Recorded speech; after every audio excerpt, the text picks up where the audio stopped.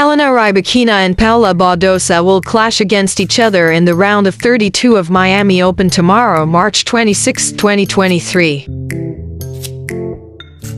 This match would be the 7th time in their career wherein Badosa leads 4-2 to their head-to-head.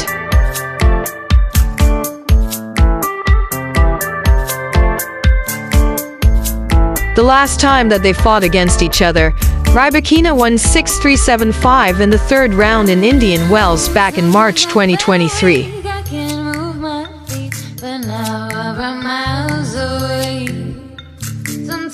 Elena Rybakina's best result of the year was conquering the title in Indian Wells, where she defeated Aryna Sabalenka in the finals. Rybakina has a compiled 17-4 win-loss record in 2023, 17-4 on hard. Worth a second look at this. Paola Badosa's best result of the current season was reaching the semi-final in Adelaide.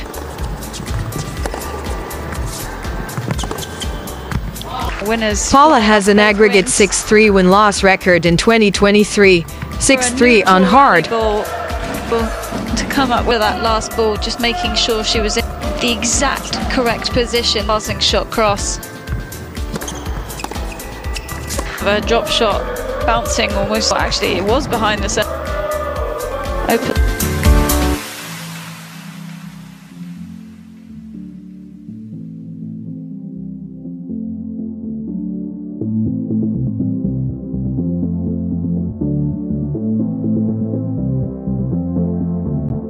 Sometimes I feel weak, I can't move my feet.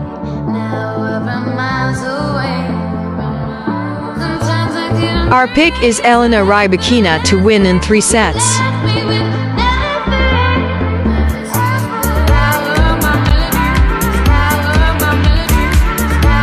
All the best, ladies.